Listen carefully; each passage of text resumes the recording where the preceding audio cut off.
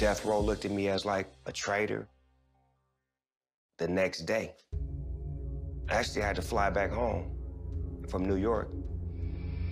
And normally on a private plane, it'd be Pac, his security, me, my security, Suge, and a couple of his homies.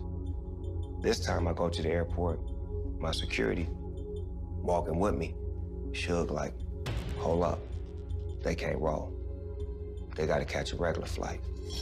So now I'm like, That's not a good sign. okay. First of all, Pac ain't said to me though, from that moment on. But everybody else has security. Yeah. I'm not a stranger to danger, I know what it is. So now I get on the plane.